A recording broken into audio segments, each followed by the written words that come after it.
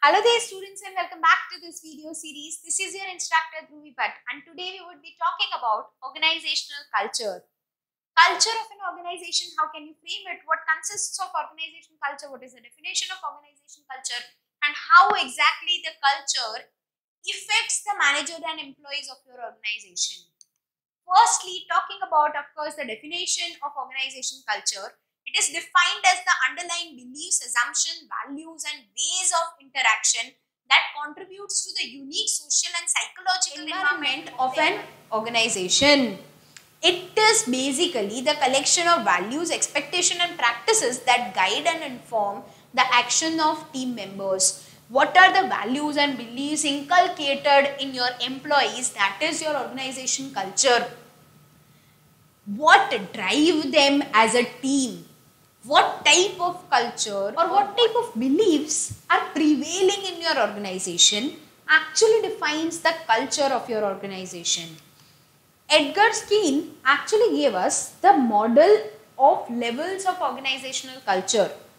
The model starts with the assumptions, the underlying assumption of each and every individual in the organization leads to some values inside these people, values or beliefs of the manager or the employees of the organization, and these values will be showcased in artifacts or symbols, will be showcased in their actions.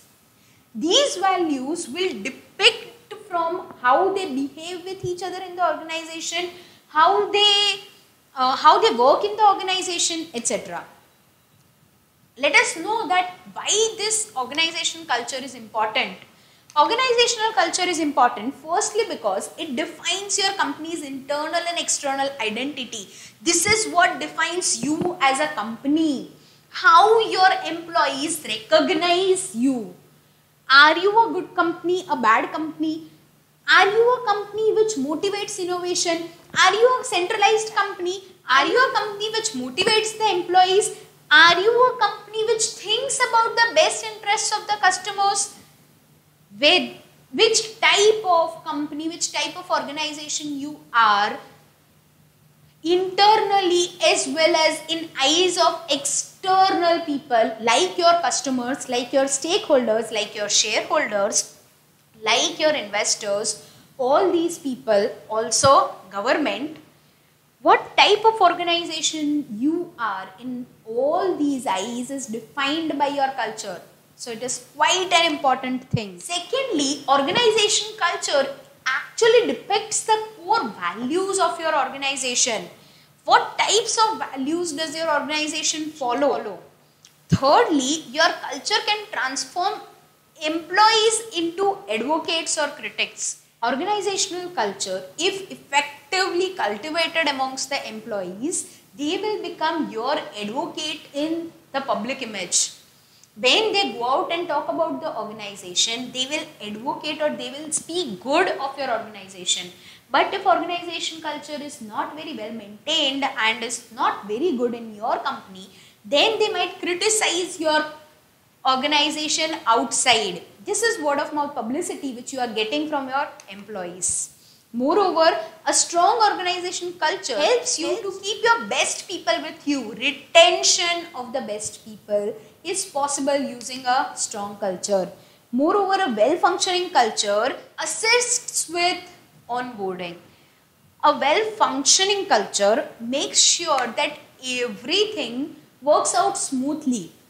There are no problems in the organization, and even if there are problems, there are always some plans to overcome those problems. There is always a good team atmosphere, a good team spirit which is enhanced in the organization. Moreover, your culture transforms your company into a team. This is what I was talking about. The entire company is working towards a common goal. Whatever the problem is, the team, your company will face it together and will pass out with flying colors. Lastly, culture impacts performances and employees' well-being. A well-motivated employee will obviously work better, perform better. Organization culture will make sure that the values imbibed into your employee will be pushing him towards a better performance and better reliability. Moving forward, let us understand that what is all this chaos about organization culture. Which attributes define organizational culture? On what attributes you can define that the culture is good or bad? What attributes a particular organization culture must consist of to create a strong culture? Which are these values or which are these attributes? The first attribute is respect and fairness. Of course, treat your employees with respect. Secondly, trust and integrity. How much employees can trust the management? How much management can trust the employees? The change and adaptability. How effectively you can adapt the change. The orientation towards the end results, the goal orientation of each employee. Teamwork. How much people think themselves as being part of a team. Employees engagement as well as involvement in the decisions of the organization. Employees engagement in the best benefit of the organization is the attribute of organization culture. Responsibility and accountability. How responsible are the employees and managers as well as the top managers of the organization? Which are the learning opportunities available in the organization and how you motivate your employees to learn in the best of their interests. Moreover, the meaning and purpose of the organization is also very important. Also, how effective is the communication in the organization and how less misunderstandings are there in the organization. How fast is the decision making and how apt is the decision making in the organization. Lastly, how much the goals and strategies are met over a period of time. All these account for the attributes of organization culture. The best these attributes are met with, the better is the organizational culture. Now you know that what points you need to focus on to strengthen your organization culture. Let us see what is the effect of organization culture on the managers of the organization. It affects the manager in 4 ways. Firstly, it motivates the manager to do the best, efficient and effective work. It provides effective leadership because the entire company is working as a team. Manager can provide better leadership in such type of organization, having a better organization culture. Ambiguous cultures, on the other hand, will demotivate the managers and they will not be able to succeed in different arenas.